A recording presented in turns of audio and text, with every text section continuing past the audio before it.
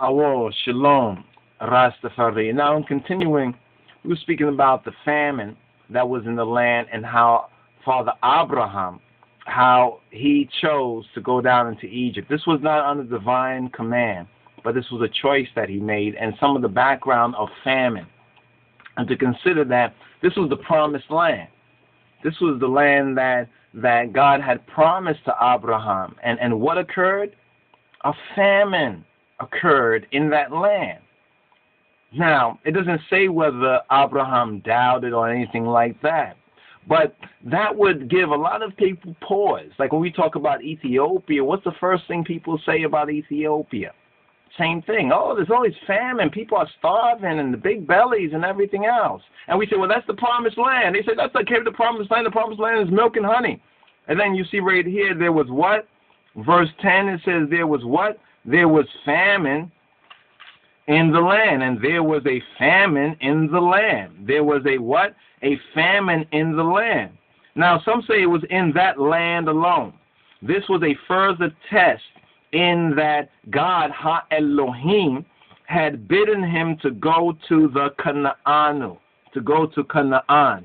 And now he had to leave it, or now he chose to leave it. Or really the decision was, are you going to endure this and rely on Yahweh's blessing, or are you going to leave? He chose to leave.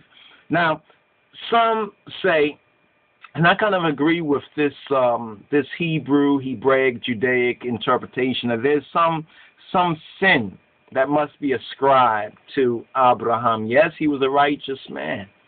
Yes, he's the father of the faith. You understand? But some error in going down to Egypt, for he should have trusted in Ha-Elohim, who could save him wherever he was. Now, we have to also understand that.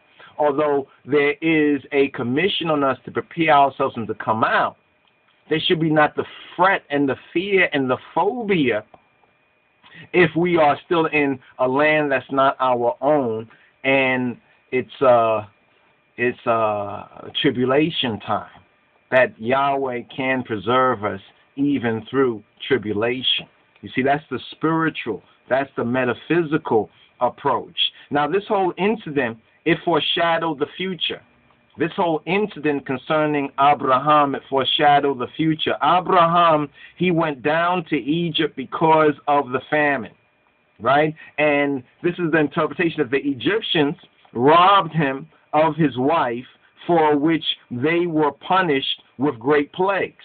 That the Egyptians of this particular time and particular period robbed him of his wife, and they were punished with great plagues. Now, Abraham was then loaded with gifts because they recognized that this man, this black Osarian, this black Assyrian, he had some powers.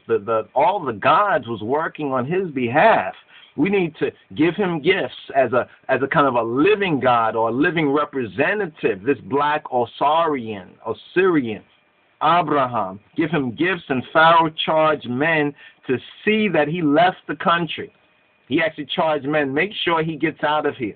You understand? With all the gifts. So he, in a sense, left with what? With great substance, which is the prophecy upon us, the Lord, the once lost but now found Beta Israel. Similarly, the Beta Israel, they went down to Egypt because of famine. There they were down-pressed or oppressed, and their wives taken from them. This sounds all kind of very similar, doesn't it? This being the purpose of Pharaoh's edict to spare the daughters. Pharaoh said, spare the daughters and kill the sons. It's like this spiritual Egypt that we're in. So the Abraham story with the famine, and when we look at the famine in the Promised Land, we look at the famine in the Horn of Africa and Ethiopia, when we look at this spiritual Egypt, killing the sons, aborting the sons, saving the daughters, all of this that we're going through right now, we can see that it is one and the same, and that the Torah gives us the wisdom to overcome this. Now, the Egyptians were punished by great plagues. It's like what's going on here in America.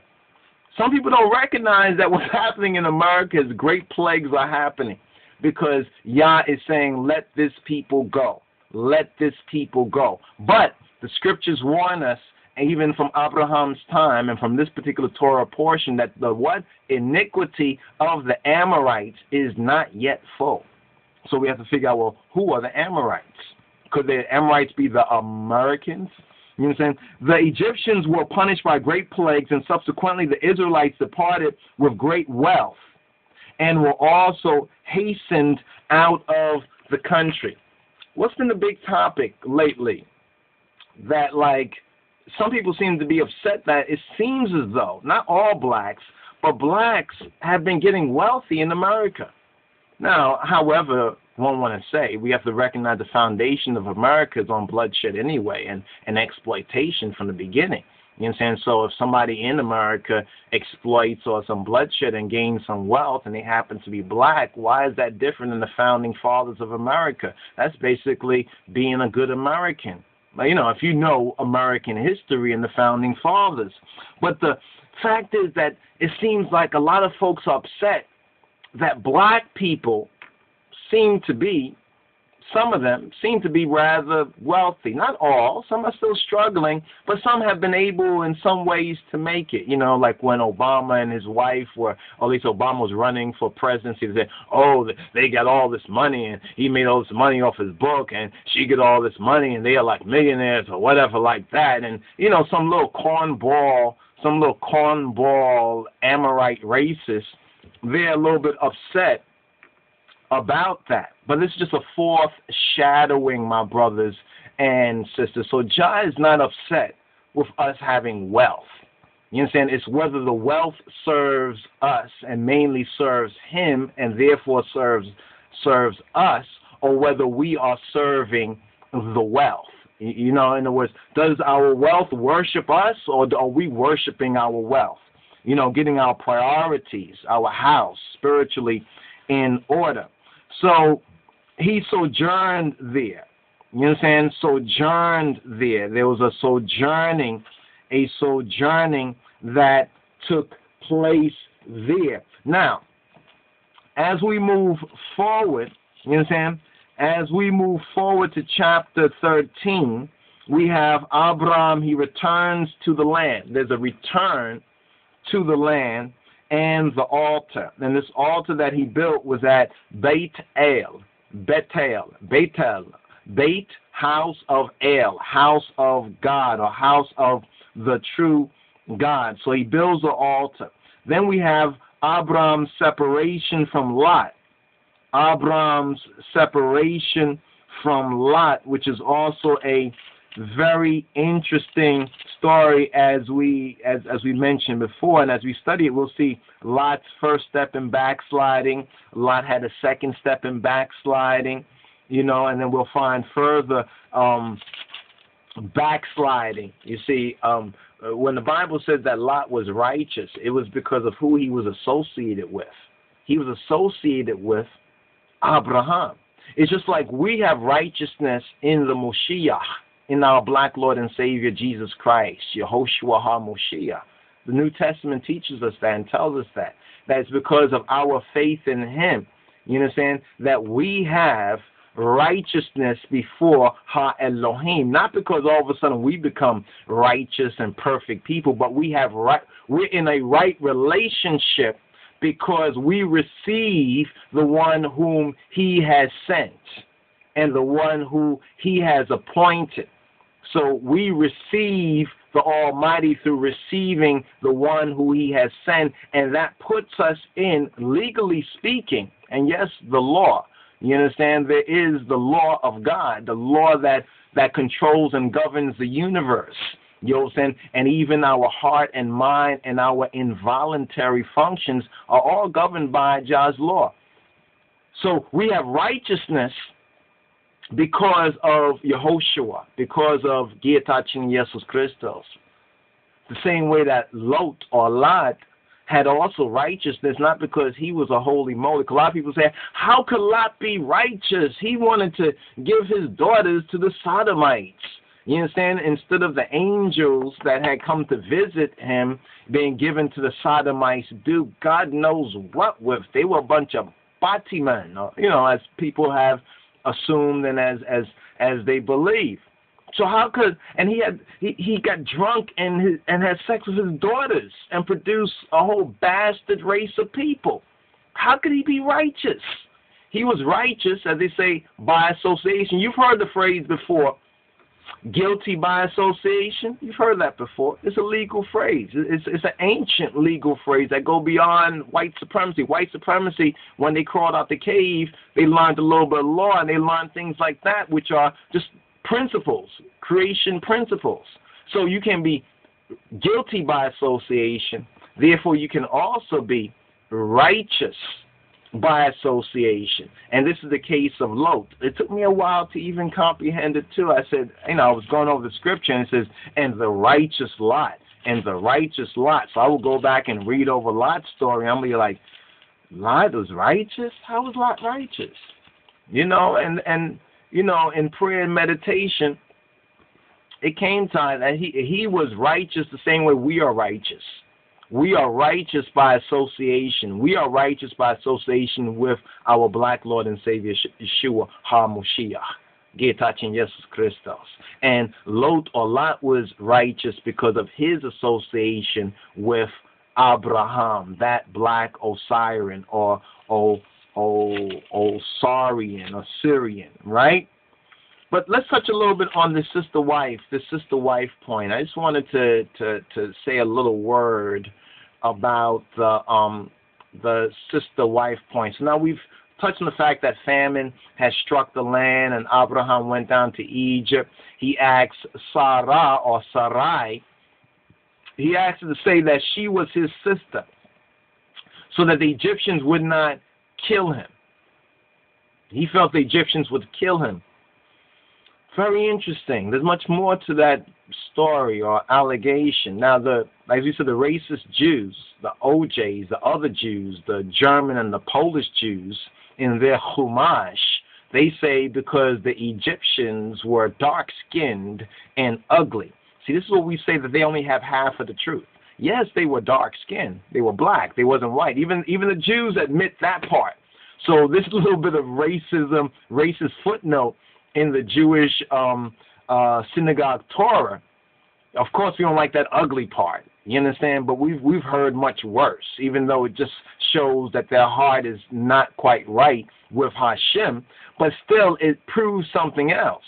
It proves that the Egyptians were black people. They didn't say the Egyptians were light, were white, were so forth and so on. So then you might have to ask them the question, well, if the Egyptians were dark-skinned and ugly, how could not the brothers of Joseph not recognize Joseph? Either they would have recognized that he was not dark-skinned, or perhaps he was, or they would recognize that he wasn't ugly. But we haven't gotten to that stage yet, have we? Now, anyway, when they entered Pharaoh's courtiers, they praised her beauty to Pharaoh, and she was taken into Pharaoh's palace. Pharaoh took Sarai as his wife. Because of her, Abram, he acquired sheep, oxen, donkeys, slaves, camels. But Ha Elohim had afflicted Pharaoh, or those rulers of that time. In other words, he afflicted that administration. See, we can't think that all Egypt was the same Egypt in the sense that all of the same kind of, some were faithful, some of them were Yahweh's, and some of them were Antichrist. You understand? Some of them were our people, and some of them were other people's. It's like now we got a black president. You understand? Some say he might be Muslim. Who knows? Might have a Jewish president. Who knows? You understand? But when they say Pharaoh is like to say the White House. A lot of people confuse that. They say, what's the name of Pharaoh? You mean what's the name of his administration, or what's the name of the king? The more correct question would be, what's the name of the king? But Hashem afflicted Pharaoh and his household with mighty plagues, Genesis 12:16-17. Pharaoh, he questioned Abraham why he had not told Pharaoh that Sarai was Abraham's wife, but had said that she was his sister. In Genesis 12, 18 to 19. And Pharaoh returned Sarai to Abram and had his men take them away, or take them to the border with their possessions, so forth and so on. Now what's interesting is that when Abram left Egypt, it says that he went to the south. That's very key. Because if he left and went to the north, if the border there, he would have been in the Mediterranean. It didn't say that he went to the northeast and crossed the Sinai Peninsula. But he went to the south, what the Jews call the Negev. But the real Negev, the real south, we'll find out, was Ethiopia. The real south was Ethiopia. So we can see that even in Egypt there was divided kingdoms. There was a northern kingdom and there was a southern kingdom, or there was Lower Egypt and there was Upper Egypt. Some say that he left Lower Egypt and went to Upper Egypt, but we will get into that hopefully even more. Now, what's interesting is the conversation between Pharaoh and Abraham or Abram, the conversation between the two of them, because it says that, and Pharaoh called Abraham and said, "What is this that thou hast done to me? Why didst thou not tell me that she was thy wife? Why saidst thou, she is my sister? So I might have taken her to me to wife. Now therefore behold thy wife, take her and go thy way." Now some expand this to say that how the Pharaoh or the king, the ruler at that time, one like, what kind of people do you think we were? Well, I'm not going to even go into that part right now, because that part is probably not really. Let's just stick with the text. Now, we want to touch on the sister wife thing. The sister wife thing, because now Abraham is an example. And if we would understand, for example, the New Testament, when we go to New Testament scriptures, turn your Bibles to 1 Corinthians chapter 9 and 5. 1 Corinthians chapter 9, verse 5. And there's a curious thing that Apollos, Paul, says right here. Chapter 9, verse 5. He says, "Have we not power," to say authority, "to lead about a sister, a wife, as well as other apostles, and as the brethren of the Lord, or Cephas?" Now, this is kind of interesting, because when we look at it in the Amharic, it says, "Sister, our wife, sister." Now, why is that so important? Now, in Abraham's case, some say, well, the reason why he could call her sister is because it was the same father but different mother. Some say that they had the same father, different mother. This is all looking physically. A lot of people are looking at this physically and saying that, well, Tara or Terach was Sarai's father, but they had different mothers. This is how some Jews and others explain it. But we want to take the high road, the spiritual road. The spiritual road would be in the same way that Apollos uses it here, where he's actually speaking about, he's vindicating his apostleship. He's vindicating his apostleship, where he says, don't I and I have authority to lead about a sister, a wife, as well as the other apostles, and as the brethren of Adonai, or of the Lord, and Cephas. And Cephas or Kepha is actually, that's Petros, Peter. Like them, many of us too, we have Babylonian or Greek or Eurocentric names, as well as Hebrew names. So Peter's Greek name was Petros, or his koine name was Petros, and his Hebrew name was Kepha or Cephas. Some would read it as Cephas, but it's really Cephas. Now, the real background of this goes to what Christ says. Christ explains it when he speaks of the new relationships. The new relationships in St. Matthew chapter 12, verses 46 to verse 50, and I'll read it for you. It says, while he yet talked to the people, behold, his mother and his brethren stood without, desiring to speak with him. Verse 47, then one said to him, behold, look and see. Thy mother and thy brethren stand without, desiring to speak with thee. But he answered and said to him that told him, who is my mother, and who are my brethren? Christ asked this. Now, of course, Christos, the Moshiach, he knew who his mother and brethren were. Didn't he? But he's trying to explain something a little bit deeper, and let's understand this in the case of sister wife or sister as wife, in the sense of relationship. It's like in ancient Egypt, and we're going to use Egypt as another example here. In ancient Egypt, we hear that pharaohs sometimes married their sisters. You know, people are like, oh, that's nasty.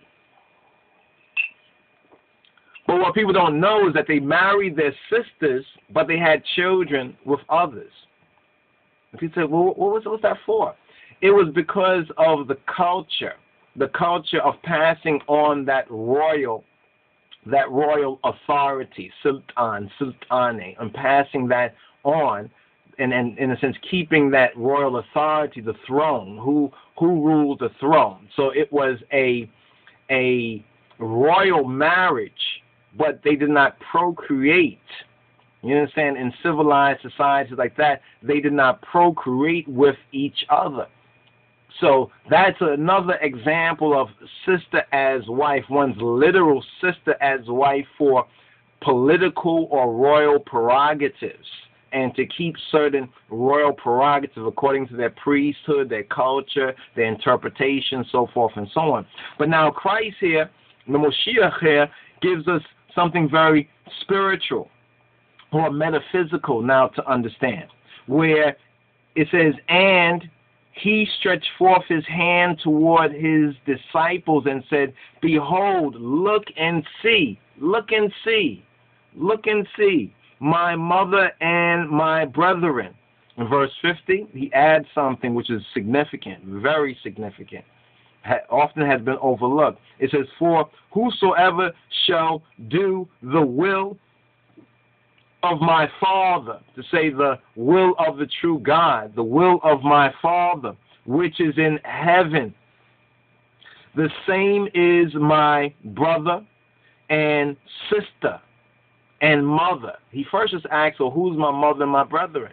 Now when he first qualifies the relationship, this is what's the key. He's qualifying a new relationship.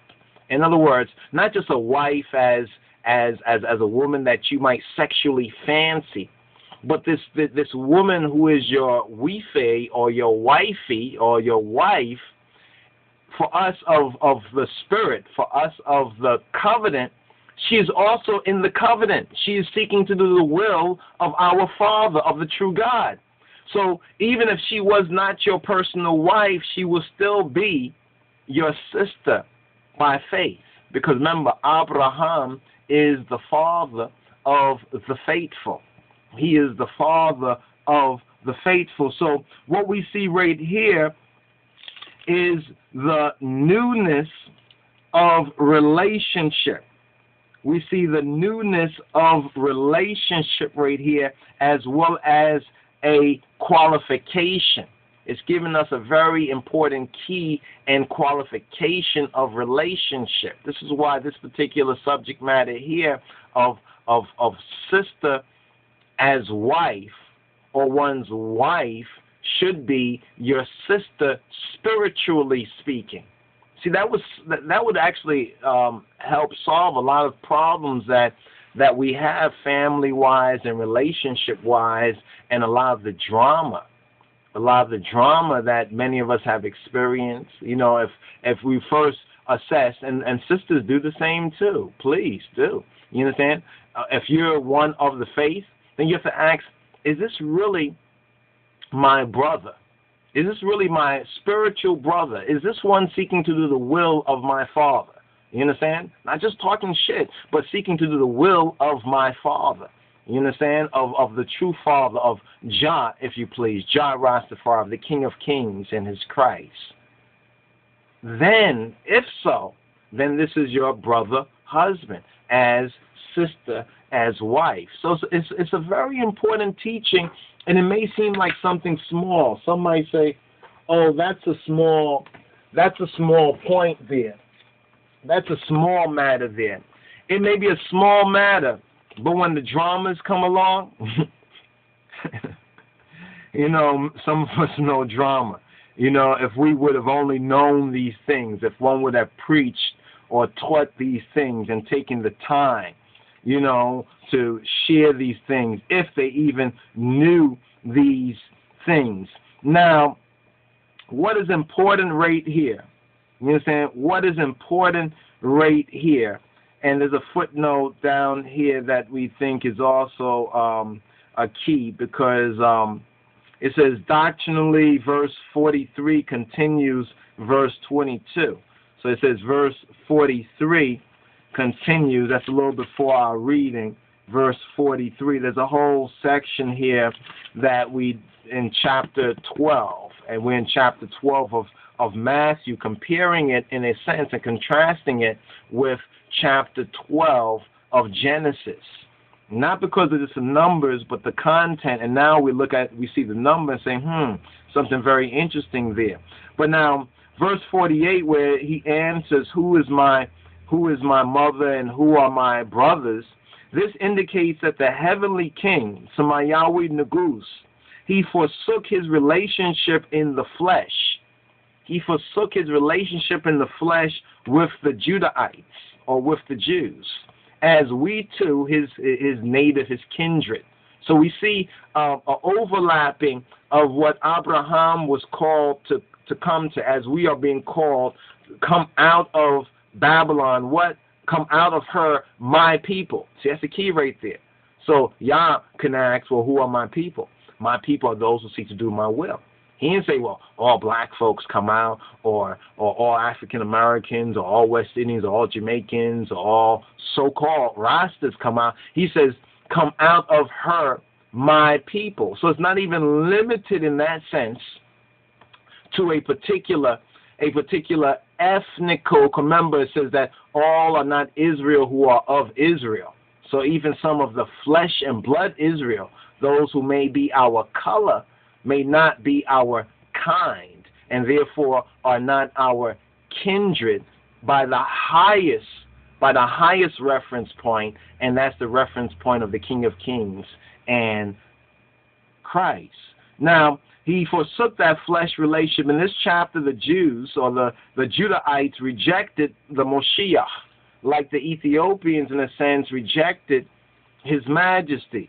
Having reached his climax, it caused Christos to forsake them fully, to forsake them completely. At this point, the break between them and the Moshiach began. At this particular point in Matthew's gospel, and they were severed, from Moshiach. They were severed from Moshiach. Now, we have to understand that the Jews, or the Judahites of that time, were not like these white folks or OJs today, but they were black peoples. You understand? They were Ethiopian Hebrew peoples. They were black peoples, like I and I. A lot of folks say, well, the ones who rejected him, they were the white Jews.